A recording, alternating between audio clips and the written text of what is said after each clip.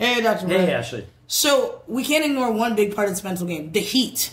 How do you deal with the heat, especially if you're like a golfer or you're outside the summer playing sports? Well, I mean, if you like Wim Hof at all, the heat and the cold are your friend. In other words, they make you tougher, right?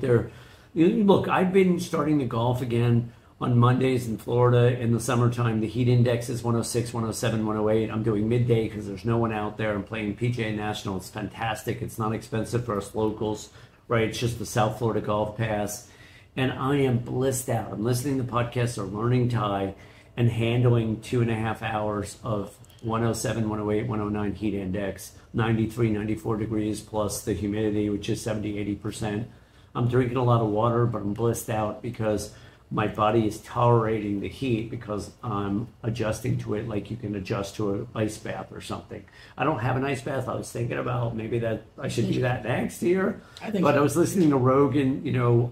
He was actually giving Andrew Huberman shit for being a pussy around the ice bath. And Rogan's obviously, this is his thing. He's been doing it forever and everything.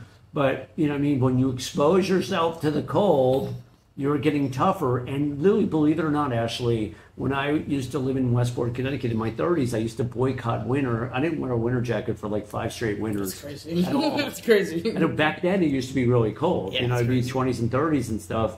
And I literally didn't get sick for almost a decade. Like, I just didn't get sick. And I think part of it was before I ever got exposed to Wim Hof, I was doing it without knowing it, exposing myself to the cold. So exposure, it's the same thing with, dating or relationships. You want to expose yourself to experiences. Otherwise, you're not going to have any tolerance.